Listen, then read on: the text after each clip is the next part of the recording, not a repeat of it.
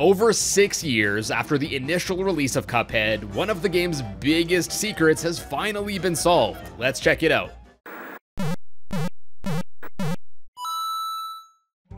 Hey guys, and welcome back to the channel.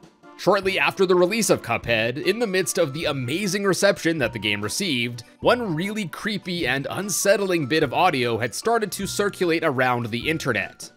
This was an audio file named Muse Intro Don't Deal with Devil Vocal 666, with the 666 obviously a reference to the number of the beast declared in the New Testament's Book of Revelation. And as the rest of the file name suggests, this was an alternate version of the original pre-DLC main menu theme, which, just like the game's subtitle, was titled Don't Deal with the Devil.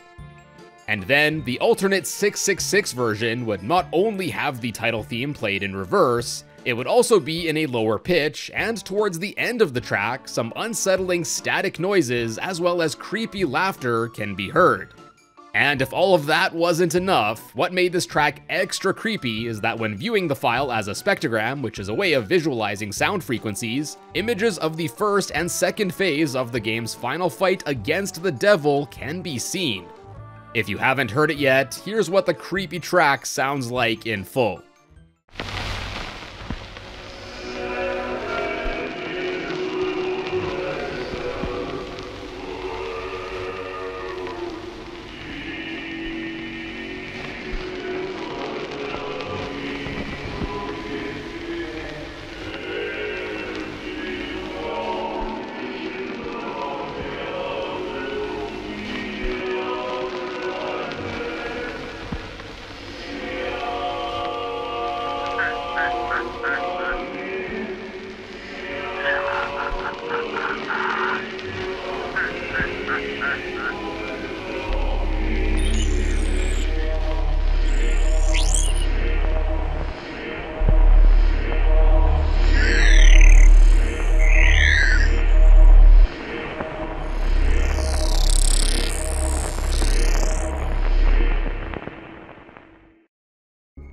Now, I'm not sure where it originated, but for the longest time, many were led to believe that this song was used in the game whenever someone would play a less than legally obtained copy of the game. And boy, let me tell you, I've gotten so many comments on my video where people thought this.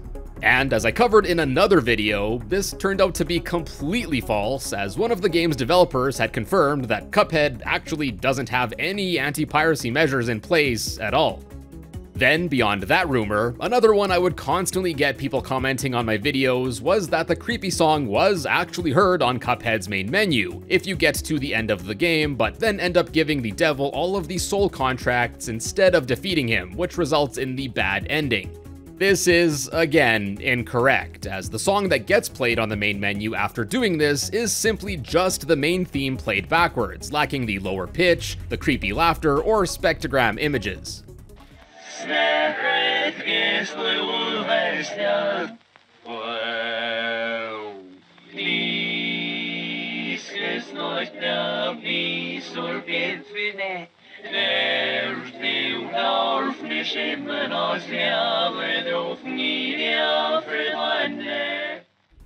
Well, actually, as it turns out, this was only partially incorrect. Recently discovered by GOTGM, who is not only a pal of the channel, but also an absolute legend in speedrunning and modding Cuphead, if you do the previously mentioned prerequisites of giving up the soul contracts to the devil and going back to the title screen, if you advance to the main menu, you can actually punch in a version of the classic Konami code. Up, up, down, down, left, right, and then the back and confirm key or button respectively, depending on what platform you're playing on. And then this will actually cause the creepy music to start playing on the main menu.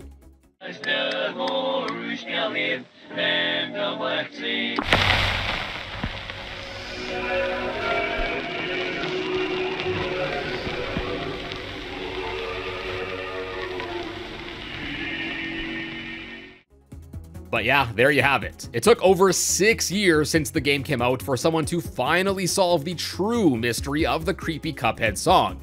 So no, it's not an anti-piracy measure. No, it's not just the backwards menu song that's heard after getting the bad ending.